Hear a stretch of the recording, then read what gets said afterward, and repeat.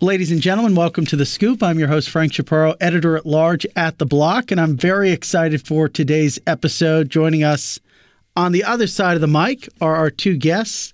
We have Stani from Lens joining us, of course, and Variants Li Jin. These two are probably at the epicenter of all things Web3, and I'm very excited to have them both. This is not their first time joining us, so you should remember them.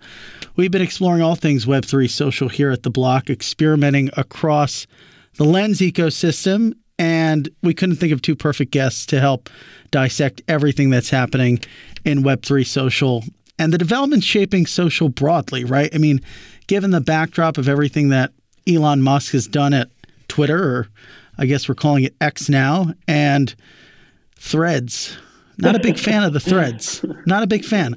I think I used it for, 30 minutes. I was a bit, I didn't want to be left behind in the proverbial dust. So I clicked the button to move my account from Instagram over, but wasn't impressed. Anyway, maybe we can start there. When you think about the landscape, these two platforms, everyone's trying to usurp Twitter in some way or the other.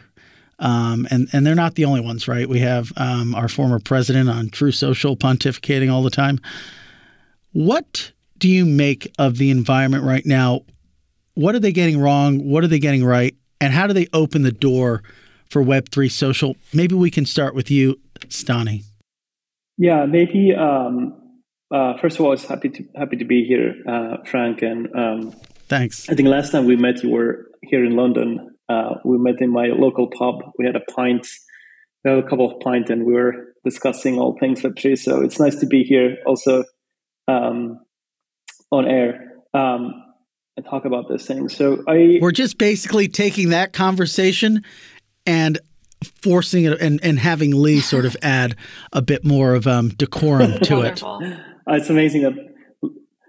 It's amazing. It's going to be interesting because especially Lee has a lot of interesting kind of like takes on Web3 social and something that I try to reflect quite a lot in my work as well. And just to say briefly, I think the landscape now is very interesting. I think we're very conscious about social media today as everyday users. We start to understand that we want to reshape a bit the internet and the way we actually engage and what kind of information is given to us and how it's valued. And also, we really want to have a lot of ownership as well. And by ownership, I mean is more about self-sovereignty in the sense that we want things that we create and build be also something that we can actually own as well. And I think that one interesting thing about even without Web3 social is that there's now more user optionality and choice. And this is why we see a lot of interesting kind of like a Twitter clones happening with the threads. But it definitely isn't the exact right infrastructure yet compared to what is happening now with Web3 social and what are the potential there. I think Lee has even more points on that too. I mean, I don't know how Lee has the time to write everything that she does. How are you so prolific? It doesn't make sense. Kind. I feel like I don't write enough, to be honest. So I'm always trying to squeeze out more time to write, but that's really kind of you. So maybe how can you expand upon that? Yeah, sure, definitely. Yeah, first of all, it's really nice to be here. Thanks for having me, Frank, and great to see you, Stani. I think when talking about Web3 social, it's really critical to remember that Web3 social doesn't exist in a silo. It's not its own universe. The fact is that every consumer application is competing against all of the other consumer applications out there for people's time. And so Web3 social needs to be taken in a context where there's all this activity happening around social media platforms in general, including in the Web2 world. And so, what is that context? I think for the past 10, 15 years, we've basically had the same social networking platforms that we all still use now, which are the big, the major platforms of Facebook, Instagram, YouTube, well, more recently TikTok, but the landscape has basically remained unchanged since, 10 years ago. And I think we're finally reaching this dawning realization among their users that they're ready for something new. They've experienced a lot of the changes and the turbulence associated with those platforms over the past few years, with management changes, algorithm changes. They've seen a lot of their favorite creators getting deplatformed, or journalists getting deplatformed, or their content moderation policies changing. And so I think we're at this historic level of like user readiness for something new, a new paradigm of social networking. And the question mark is like, what comes next? And I think there's now a bunch of new entrants that are very exciting that are coming up, including Web3 social networks, which I think we're all very excited about, as well as a number of like new Web2 entrants like Threads, who are trying to compete for that user attention and user readiness. Yeah. In terms of your question of like, what are the learnings from what's going on right now and Threads and what's happening with Twitter? I think there's a lot of learnings, and we could probably discuss this for an entire episode, so I'll just keep it short. I think the major learnings that I've seen, particularly from the launch of Threads, is that like social connections and your follower graph and your social network is extremely context dependent. You can't just take your network on Instagram, build a written social network on top of it, and expect that to resonate the same way that your Twitter followers and following that you've pruned for years, that content resonates with you. It's just not the same context of sharing. 100%. So I actually had 100%. Yeah, I wrote a post on Threads about this. This was my second ever post on Threads. I was like, I realized that the really attractive people that I follow on Instagram are actually very unhinged in writing. Yeah. So yeah, and 100%. And so who you want to follow, depending on the content format, actually differs. And I think the second major learning is like, it is possible to roll out a social network too quickly and for it to grow too fast. Or to make changes too quickly. Yes, completely. Social networks are so fragile. You have a very brief window of user attention where they're willing to give you a shot. And if they don't have a great experience in those first, like, let's say 1 or 2 times, they're very much not apt to come back because, again, you're competing against like so many entertaining options. And so what we've seen from like the growth chart of Threads is that it peaked at like 100 million users. And then I think retention and engagement and time spent has collapsed dramatically. And so what that tells me is like, even though it had the distribution advantage of all of these Instagram users, it needed to figure out the algorithm and the discovery really, really quickly to be able to support those floodgates opening. And it wasn't there from the beginning. And so they probably should have rolled it out more slowly. Yeah, but it's like you need both, right? For some, they might have that the better sort of algorithm capabilities, but they don't have that distribution. But I want to double click on something you said that I thought was incredibly salient, which is you can't really just port over from one social media experience. You can't port that over to another social media environment. And we had a member of our team who would bang on the tables about taking everything we were doing on Twitter and porting it over to Instagram because we do really well on Twitter as a company. And I would make the same exact point that you made, Lee, which is it's not that simple. What works on one, if anything, almost does the opposite on the other. It doesn't compel audiences. It almost, pushes them away. So kind of thinking about that in the lens of, no pun intended, Threads and what Elon's doing, in what way are they being pushed away that presents an opportunity to Web3 social? Specifically, I mean, we can use just Elon's personality as an example. To your point, Lee, we've never been in a time or a point in time where people are just so ready or fed up for whatever reason to do something else. So how does Web3 Social strike while the iron's hot? Well, I could say maybe, I know, Lee, you want to go first? Go ahead, Stani. No, Stani, go first. You go first. Rock, paper, scissors. Okay, I'm happy to go first. Go ahead. Yeah, you go first. Yeah, so I think there's two forces that are really propelling Web3 social forward right now. Like two opportunities that are being presented. One is that like the existing social networks are in upheaval and people are really fed up with them. I think, there's been a lot of analyses written about Twitter and the fact that the algorithm just is not the same as it was, how it has basically destroyed its core interest graph by tweaking the algorithm to favor like content from people that you don't interest know. graph. So explain that maybe to a interest graph to someone who is a novice. Yeah. An interest graph is basically a concept in social networking, which is the idea that people all have different interests and you should connect people to the other people in the network who share your same interests and to be able to surface content that appeals to their interests. And so Twitter was based off of an interest graph that users had sort of pruned painstakingly by cultivating their followers and followings. Where over years, personally, like I followed people, unfollowed people to prune that interest graph perfectly so that I would see a really interesting feed when I went to Twitter. And all of a sudden, Elon tore that up by saying that if you don't subscribe to Twitter Blue, your posts aren't going to be prioritized. If you, he rate limited people, and he got, he just like completely smashed the original algorithm as it was, the original interest graph, and replaced it with something new. And so a lot of people aren't seeing very interesting content as before.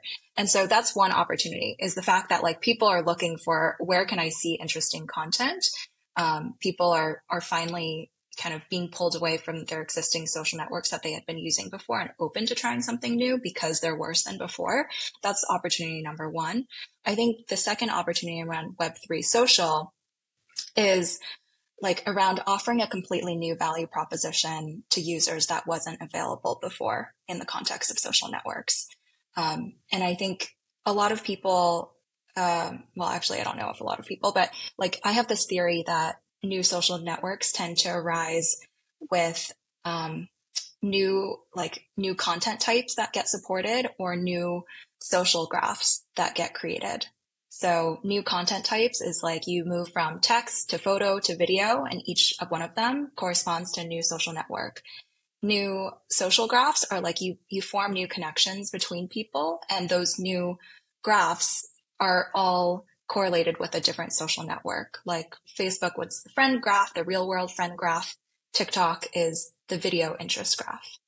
And so where does Web3 fit into all of this? You could say that maybe a new type of graph that is waiting to get created is a socioeconomic graph. It's different from the purely social graphs that we had before, where people just had relationships with each other and knew each other from high school or college. But instead, in Web3, they could be actually linked by economic interests, things that they do on chain. So what does that mean? My feed will just be all my fellow poors or something else? I mean, I think that is one implementation possibly of it, is ascertaining like your kind of net worth based on on-chain behaviors and putting you together with people who are similar. But I don't know if that's very interesting. You guys to are going to be having so much fun in your interest draft. I'm going to be over here. I think the more interesting version is like we have so much on-chain data around who is interested in what communities based on not just like smashing a like button, but based on things that you actually do on-chain, transactions that you've done on-chain with skin in the game. So how's that playing out? How's that playing out on Lens right now? Not to interrupt, but I just find this so interesting. It's actually very fascinating because in some ways, what I see in the same way that Ethereum as a interest graph as well in a social network, basically, like what Lens does, it provides different kinds of guarantees and structures in a form of a protocol, things like identity, networking, following different profiles, and creating content, storing that content in the form of tokenized NFTs, for example. And what Li said is very fascinating because this kind of social behavior happens in Web3 on an ongoing basis. And it has an economical perspective, but also that social perspective. It's a social event. So, for example, when users were minting CryptoKitties a few years ago, that was a social event. When people were buying NFTs during the NFT summer or aping into protocols during DeFi summer, those were all social events. And even more recently, you see sub-social events, like, for example, people collecting music NFTs or supporting Gitcoin grants and so forth. So in terms of lens, what we see as the behavior is that how do you consume content? So for example, is content only consumable in a physical form? And today, for example, we consume content also digitally in terms of streaming or buying digital content. But what makes it even more interesting is that on-chain data, and especially, for example, in Lens, you have that verification from on-chain of how people are actually consuming. And it's fascinating because a lot of the things we actually do is based on how we actually spend time or other resources, as, for example, money, for example. If you buy a vinyl record, chances are that you belong to a group that listens to the same type of music, and and it acts as a kind of a what Lee said, skin in the game. It's a highest signal you can give for an artist or a creator or to a network by actually contributing with value. And I think that's fascinating. And in terms of Lens, the kind of like you have the ability to collect content as NFTs, pay to follow different users, and you have this built-in monetization layer. But for me, what's fascinating is that it really opens the design space of new kind of backing of creators and consumption of the digital goods that they create and internet artifacts as well. So if there is an interesting article someone writes, maybe the reason that I will collect that article is because I want more content from that creator. I want to read more, or I want to basically back this person because somehow I want to see more content and consume and create more value that is relevant for me. If I am curious. We're kind of injecting this financial element to social media. I'm curious regarding the asset first approach. What are the potential challenges and risks associated with maybe creating financial incentives within Web3 social? How can networks strike a balance between appealing to folks who, are mercenaries and folks and maintaining high quality and avoiding spam, forms of manipulation? Yeah. How do you think through that? First, can I say something on the previous point of socioeconomic networks? Yes, you can. Okay, great. Absolutely. Yeah, I think another interesting framing of the social, of the history of social networks is that with increasing internet bandwidth, we get additional types of social networks that support that bandwidth, that create content that is, sort of in accord with that level of bandwidth. And so the original social networks were basically just simple text blogging platforms like Xanga and LiveJournal. And then we got photos, and people were able to, upload and download photos. And so then we got photo sharing sites, Facebook from this era, Tumblr too, and then video, et cetera, et cetera. And I think the interesting thing about Web3 is that maybe there's a new type of bandwidth, which is economic bandwidth. There's financial information that's inherent to every action that people take on chain.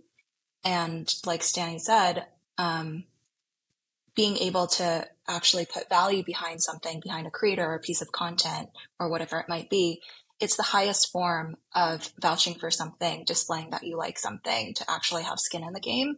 It's so much more meaningful than perhaps just taking an action on a like button. And so that concept of this economic bandwidth that blockchains now afford us, I think could be an interesting substrate for a new social network. And that, I think, tees up well to your next question of like, what are the downsides of building with this economic component in mind, of taking an asset first approach that leans into the economic element of blockchains and enables people to be able to profit? Well, I think the downsides are essentially the same ones that we've seen play out during this last cycle of crypto, which is that you get a lot of unsustainable usage of networks driven by speculation, people who try out new products without really any intrinsic desire to stay a part of the network or to be a valuable member of the network on an enduring basis, but who instead try something out or take very low value actions just in order to gain some sort of financial value. And I think that's the risk that you run with asset first approaches to Web3 social, as well as people think that maybe there's a way for them to earn, and that kind of overshadows all of the other interests that they might have in a particular social network. But I don't think this problem is like inherent or it's unsolvable. I think there's a lot of people who just dismiss crypto entirely because it has been in part speculative to date. And my response to that is it's not a category error for crypto to be financial in nature. I think there's been implementation errors with how the asset first approach has been taken so far, where speculators are very much like a huge part of the user base of some of these networks. But I don't think that's necessary. Per se. I think things can be done to mitigate that. Well, I want to say something go ahead, Stani. Interesting as well. Yeah, because I think that the amount of transparency Web3 has is just mind-blowing. Mm-hmm. You know, when we're looking at all this transactioning that is happening on a public networks, it's actually like that increases awareness and also ability to see those different kinds of opportunities and how these systems that we built and design are working actually and how to make them better. But what is fascinating is that for me, the way I see it is that we do have this very large financial element on the existing networks, mm-hmm. but as a users, we don't really see it because we're kind of we're participating in all of these internet businesses, and internet businesses by I mean social media networks that are built in during the Web2 boom, and we don't really see how the actual monetization works there. So, for example, if these networks were more transparent and they will actually show to the users that, hey, we actually made hundreds of thousands of dollars because you're in our platform and here's how we made money. And like if they will be transparently showing that actually how much money they're making, you'll be in the exact same situation. But with Web3, what it can actually do is it brings that transparency, also easier ways to share that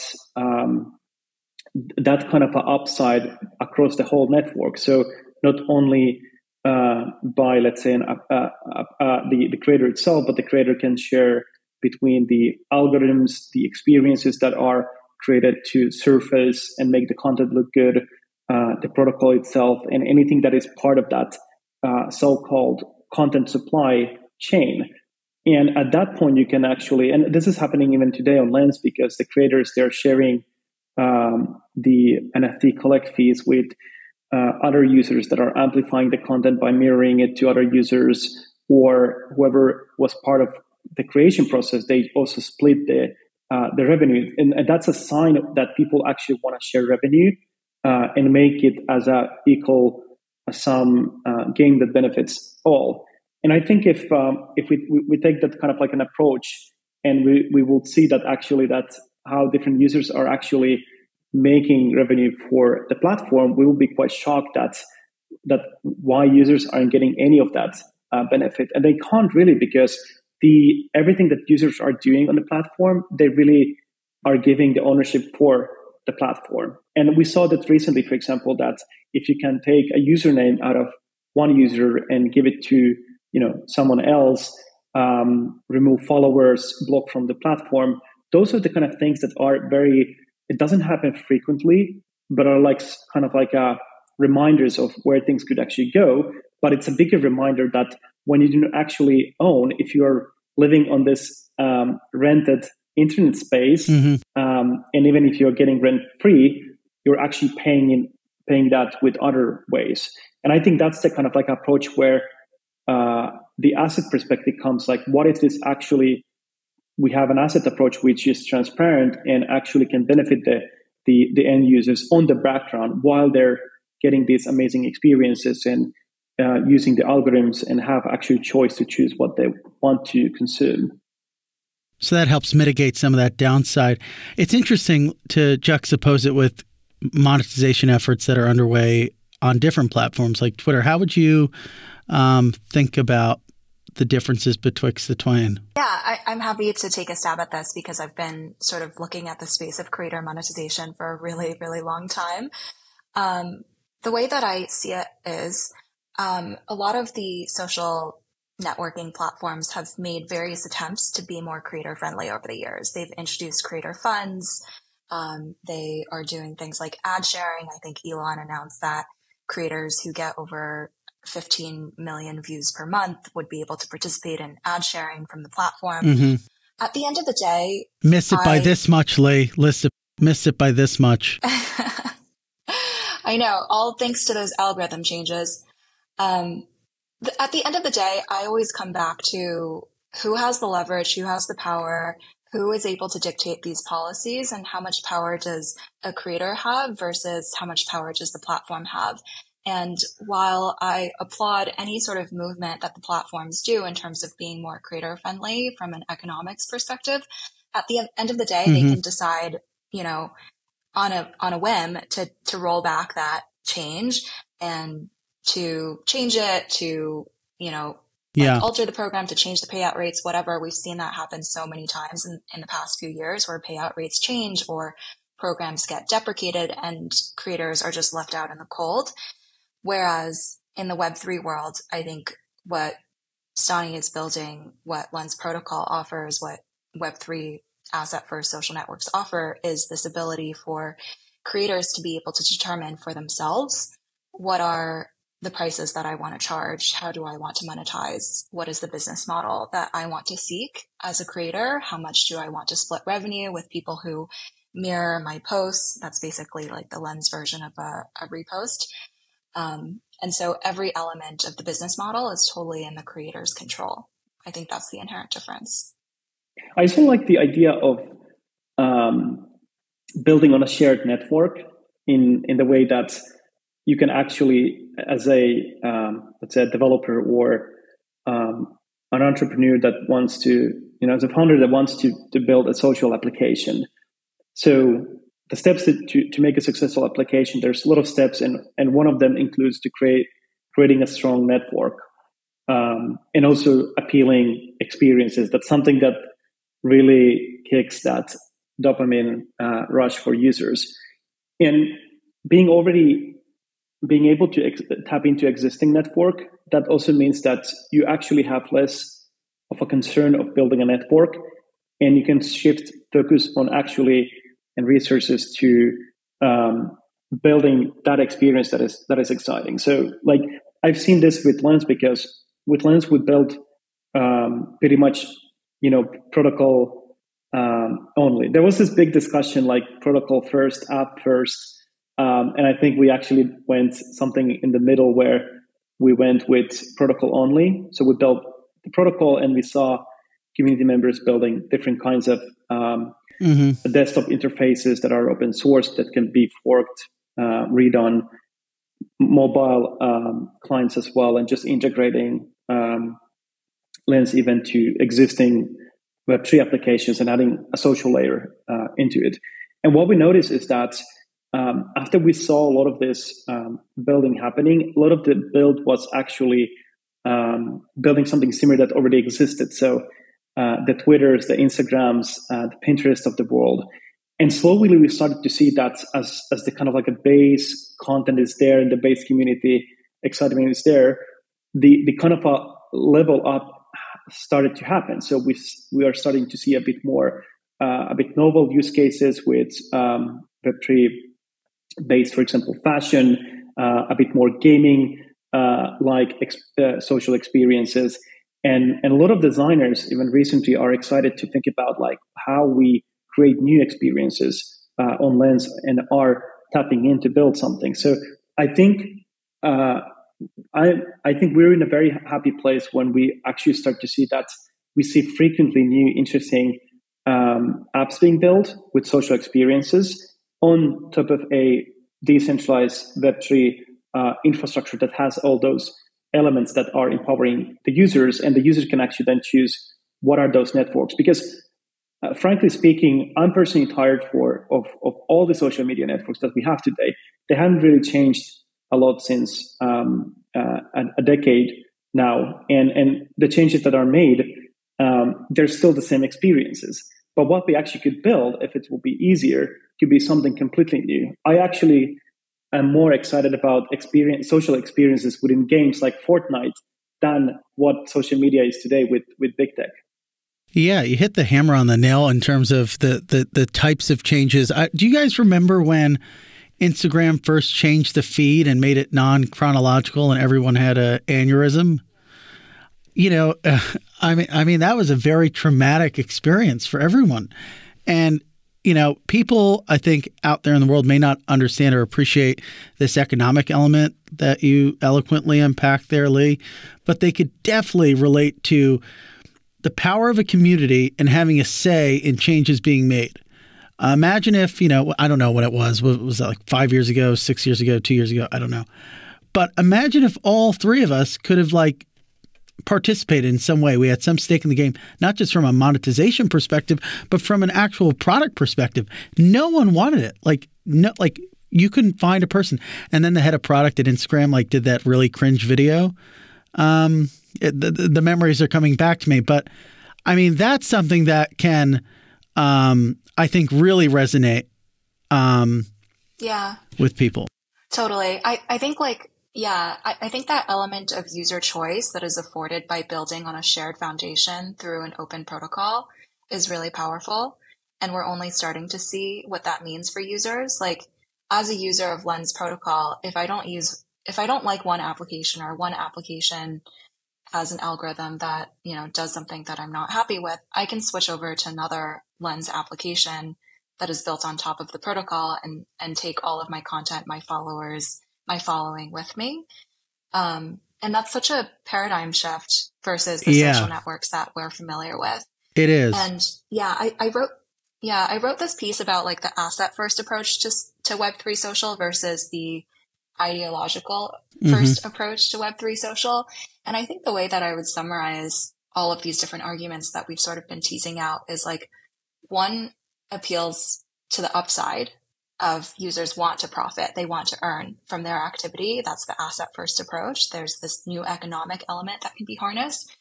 And the other approach sort of appeals to the downside case of what can happen where you don't have, an open social networking platform, one that is closed off instead. And the downside case is you don't have ownership over things like your content or your profile or your handle.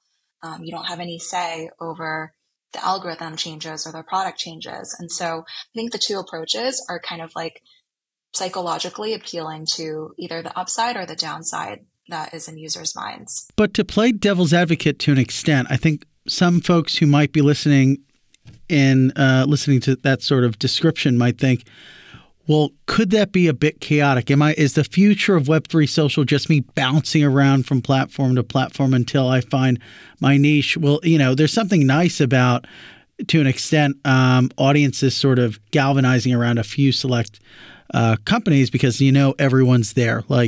If I may have the ease with which I can drag around my following, or rather my content or my social graph, but it sounds like maybe a bit more work, perhaps? Or less, because so if you can move from one, let's say, network to another, or one experience to another, or an algorithm just, by automated way or by just clicking once, that actually makes it even more smoother. So like I have this concept that I keep talking about. It's called liquid citizen. And I think quite frequently that's in Web3, the kind of peak point of decentralization is that if all these protocols that we're building, whatever they are, like non-financial, social, financial, and if you're in the state where actually you can move from one experience to another and achieve the exact same goal, but also, let's say you have the technical feature parity in a very simple way, you're kind of a liquid citizen in that sense, that you can actually choose whatever is aligned with you. So you can choose the communities you want to be part of. It's kind of like choosing the neighborhood you want to live in by just like clicking a button and teleporting from one place to another, and boom, you're in a new community and new city, and you have new neighbors and new people, and you're more aligned into that environment. And I think that's how it should be, because now you really can't do that. So for example, like on Lens, like if you really don't like one of the desktop experiences, like let's say Lenser, which is built by this young kid, an open source application, you can go to Lensphere, and Lensphere is basically giving you the same, but in a different flavor. So I think like in the future, like somehow if that user choice is on the user, it will change radically. And I think we don't feel it now because we're kind of stuck in the current internet where it's really pretty much owned by the big companies. We have little say, but what we are trying to do is to make it a bit more equitable and taking some of those modes away and giving them as guarantees to the users. And then that means that because those infrastructural things can't be any more modes, you actually have to think about what are the algorithms that actually benefits the users and provides them a lot of value, or what is the experience or the exciting thing in your application that keeps coming them, or what are the actions that the company has to do that actually keeps the customers happy by their own behavior. And that choice is so powerful when it's up to the user, and that makes internet more kind of like a fair and equitable. Yeah. I think that's a great rebuttal. Yeah, I draw the analogy to maybe like podcasting applications or email apps. I don't think anyone complains that there's too many email clients and so they don't know which one to use. I think like we benefit from a surplus of choice, and we can choose one that's, tailored to whatever our needs are, or whatever, way that we want to do discovery through, or the one with the best spam filtering. And so I think Web3 social is going to evolve in a similar way, where there are lots of options. Those options are ultimately better for the user versus having fewer options.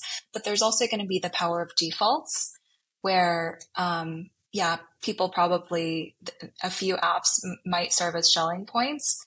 And then it might also, another analogy might be NFT marketplaces, where even though all of the assets are on chain and sort of anyone can build an NFT marketplace on top, there are other sources of defensibility to them that serve as shelling points, like, off-chain order books or liquidity or interface is another point of differentiation between them. Lee, I'm curious to get your perspective on this as an investor. When you're looking at maybe projects that are building on different ecosystems within Web3 social, what are sort of the metrics that you're looking at, and to what extent is token, the big T word, something that you're interested in? When it comes to evaluating new social networking applications or platforms, I think we're really interested in a lot of the things that I've been looking for throughout my work as an investor, both in Web 2 and Web 3. I think a lot of the things that I'd looked for in Web 2 social are the same as I look for in Web 3 social, which is, are you building an engaging user experience that is significantly differentiated from what has come before? And I think we outlined a lot of ways in which Web 3 can offer a very different value proposition than Web 2 social networks. And I would want to see an application really lean into that. And then all of the standard, like sort of consumer social metrics that people tend to use to measure the health of networks are relevant too. Like is retention growing over time? That would be a sign of network effects. Are people creating content, not just consuming it? What is the ratio of creation to consumption? What is the ratio of daily actives to monthly actives? Is there enough content there to pull people in on a daily basis? So all of those kind of classic consumer application metrics are ones that I would look at. And then I feel like there was a second part to the question. And how do you sort of think through various, if there's a token component? Oh, token. Yeah. I mean, with regards to token, the big T word, as you said, what I'll say is like our entire thesis as a firm is around user ownership and crypto enabling ownership to be more widely distributed. And we think that happens via tokens, which are like packets for sending value and receiving value. And so I think we're at kind of this moment of peak token FUD right now, where a lot of builders, a lot of people are in general skeptical of tokens. Yeah. But I still think that, the theory is sound, which is that when you give users ownership, they care more, they're more bought in, they're incentive aligned with a network's growth, or with a particular creator's growth. I think there's ownership. But it has to be the right time. It has to be at the right time. And I think the implementation details of how to execute this playbook are still TBD and being clarified as we speak through experiments that are running right now. And so the specifics of how you introduce a token, I think, need to be fine-tuned to mitigate a lot of the adverse effects that it could have, like attracting speculators and stuff like that. But at the end of the day, I think giving users ownership, I believe that it can make networks grow bigger and faster and be more vibrant and resilient than they would be without having user ownership. That's my answer. Fair enough. And I Stani's furiously taking notes. Writing everything down. Go ahead, Stani. No, I really like the first part of the question about what are the different metrics and whatnot, because I kind of like, today I talked to two different audiences. So one audience is the Web3 builders. It's been building Web3, maybe infrastructure, applications, and they're building Web3 social, for example, or some app that has social elements. And then I talk to people who are then the non-Web3 developers, just basically social media founders, and when you start talking about the numbers that Web3 has, they kind of like realize, oh, sounds like it's, these projects are not going anywhere and they're not having product market fit. So like there's two different kinds of realities. And the way I usually like try to also like approach this challenge is that, especially with kind of like Web3 social and non-financial applications, is that we're kind of been building infrastructure until this date, in the sense that the same way as, for example, back in building internet, in the 90s, a lot of infrastructure was built, a lot of these protocols that make it easier actually and accessible to interact online. Bandwidth started to grow as well, what Lee mentioned as well. And then, in the early this millennia, what we saw that we started to build the app economy. So we started to build applications on top of existing infrastructures that basically became more usable and consumer friendlier. And the way I explain usually is that we're just kind of like in this transition phase where we're going from, we have now infrastructure where we can actually transact on chain with layer 2s, for example. And then we have infrastructure like data availability layers that, for example, our Lens team, we built Momoka, which is a solution where if you don't want to actually, in most cases, you don't want to tokenize your content to make them an asset on chain, you can use data availability to secure that content still exists in the future. Because we don't really know what happens if Medium goes out of business tomorrow, what happens to all the internet artifacts that we created, or having them off chain. But the important thing is developer and user choice. And the way I see it is that we have all this infrastructure now, and we're slowly building towards the consumer experience. So all of these first applications that you see also on Lens. You don't sign for gas, you don't sign for transactions. Like, you see the blockchain getting abstracted away from you as a user. And I think they are very early applications, and kind of like at some point we will reach more of a bigger audiences, because we can actually onboard in a way where you don't have to write seeds, 12, 24 words to onboard a new user, and someone who has like enough knowledge of Web3 to actually use some of these interesting experiences and enjoy Web3. So I think that's the transition now. Can you unpack how Lens 2 brings us further up that adoption curve? And then, Lee, maybe you can share what is interesting to you about the upgrade. Lens V2 is super exciting, because what we did with Lens 2 is that we decided to make the protocol more composable and open. So what we realized during V1, we've been building Lens for 2 years now, and this is the third year that is going. So what we notice is that a lot of the exciting things happens always on a feed, like a place where people come together and they engage with content or information. So what we realize is that Lens is actually quite an exciting place to distribute content, but also give the users choice how they want to engage with the content. So Lens V2 introduces open actions as kind of like the main feature. And what it means is that in Lens, users are used to, for example, having actions on content such as commenting, mirroring, which is the reposting, or collecting, basically, if that content is on chain. Open action actually can allow any type of an action directly on Lens, which means that if you have a creator that is creating content, but they want to use Zora as a place to meet NFTs, or Manifold, or even Mirror, the Web3 blogging platform, to tokenize, they can actually use that. So the users can actually mint directly on those smart contracts. The open action can be as simple as join a DAO, or even donate to Gitcoin.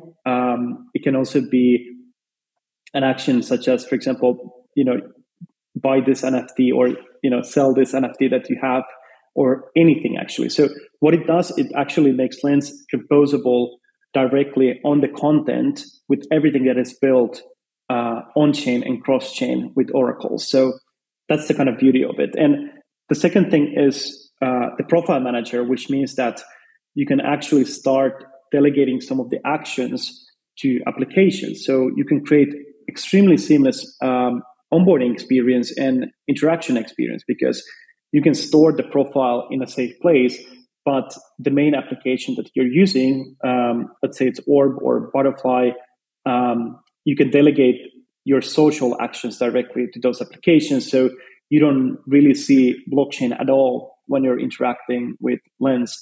And I think that is really, really cool.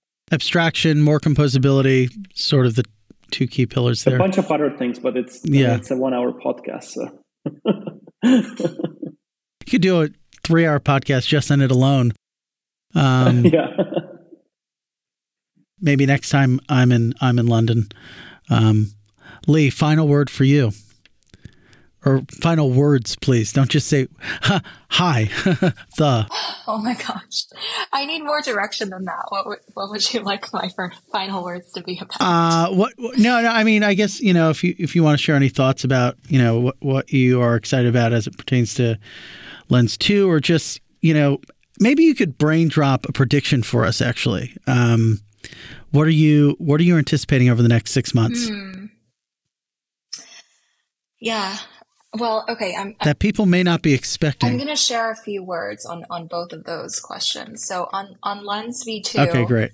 I think open actions are super interesting. I think composability is one of those topics that is really overhyped in the short term, but really underrated in the long term. People talk about it constantly in Web3, and yet on the consumer application side, like, where do we actually see the composability making a meaningful difference in the user experience? Like, I don't really see it around me.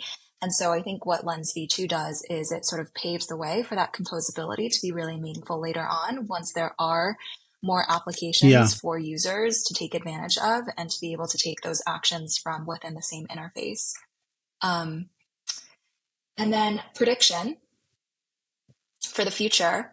Well, this was sort of inspired by ETHCC, which I recently attended in Paris. So I co-hosted a social with Lens Protocol while I was there. And I think the broad sentiment among all of the consumer builders who attended this event, because it was very consumer builder oriented, was that they felt the conference was so infrastructure heavy, but who is building consumer applications to take advantage of this infrastructure and this additional block space? I think there was a sense of like pent up energy for building consumer experiences in Web3. And so I'm really excited to see all of those applications coming out. I think in the next year, fingers crossed, we'll see an application gain a lot of user traction in Web3 because there's so many talented builders that are about to launch right now. And I think it's going to be an application which offers an experience that just is not possible in Web 2. Lee, is that too vague? It sounds like no, it sounds like what we need is a third conference in Paris for me to attend. Focus exclusively on creators. I need another excuse to spend 2 weeks in Paris. We were talking about doing this next year, so you'll be invited. We want to host it.